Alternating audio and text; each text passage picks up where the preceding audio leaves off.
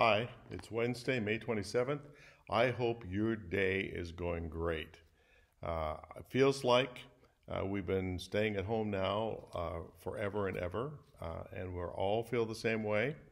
And I just have been praying that you are being increasingly and ever sensitive to the person of God, because it's when we're tired, it's when we're lonely, and when things are dark that the voices of temptation are the loudest. And I've been struggling with yesterday morning's morning prayer gospel. If you've been logging in on Facebook every morning, you would have heard this. But these two verses have been going over and over and over in my head, and I don't know why. From the 8th chapter of Matthew's gospel, Matthew records this. Now, when Jesus saw great crowds around him, he gave orders to go over to the other side. And a scribe then approached him and said, "Teacher, I will follow you wherever you go." And Jesus said to him, "Foxes have holes, and the birds of the air have nests, but the Son of Man has nowhere to lay his head." Another of his disciples said to him, "Lord, first let me go and bury my father." But Jesus said to him, "Follow me, and let the dead bury their own dead." I think the reason these verses have been haunting me is because in our current cultural environment, we have a number of voices that are screaming at us and encouraging us and discouraging us in many, many ways. And as much as we may be enthusiastically wanting to say, yes, I want to follow Jesus, yes, I want to be faithful, yes, I want to have my life in line with his purposes, oftentimes there are other variables in our life that will distract us. Let me go first bury my dead father. Something that seems to be urgent, but the urgent should never drive us from the important. And that's precisely what Jesus was saying in this text. The important thing is to follow him. The urgent often trumps that.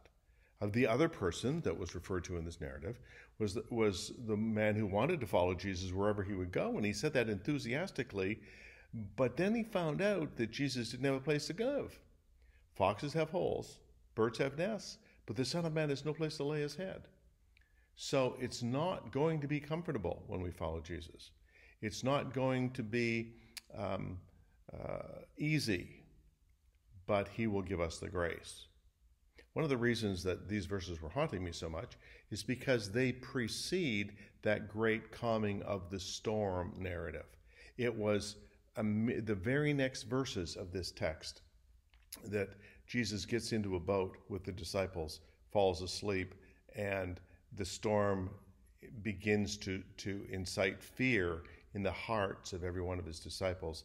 And he stands up, he wakes up in the middle of the boat, and he calms the storm. I think it's important for us to understand the flow of these two narratives. Firstly, we're called to follow Jesus, the most important thing and decision you'll ever make in your life. It might not be the most urgent, but it is the most important. And then we live in the confidence that when we follow him, even though there might not be a place to lay our head, even though it may compromise the safety and secure issues and the comfortable issues that life normally has to offer us, even though it means putting our family and the needs of our families, not our immediate nuclear family, but our extended families, as a second importance to following Jesus, even though all of those things, we can have the confidence that when we're following him, when we're in the boat with him, he's going to be the master of the storms.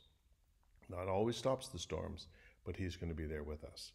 Do you know, about this very time and during this pandemic, we see evidence all around the world of people who are setting the important aside because they're being driven by the urgent. And I would invite you today to take some time to reflect on what is really important and what are the urgent things that are pushing aside the important. Because the important should never be compromised by the urgent. Decades ago, a man wrote a book called The Tyranny of the Urgent. And the implication is that the voices of our culture, The voices of our family and friends often create an urgency that demands we make a decision that prevents us from taking time to evaluate where that urgent need is in the priority of the important.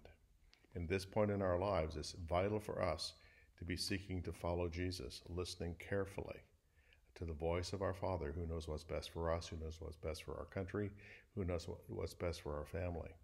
So please, please don't let the urgent drown out the voice of the God who is most important. Be blessed today. Know we're praying for you. If there's anything we can do, please text us, email us, or phone us. We're there to try to help you through this. Be blessed. Bye for now.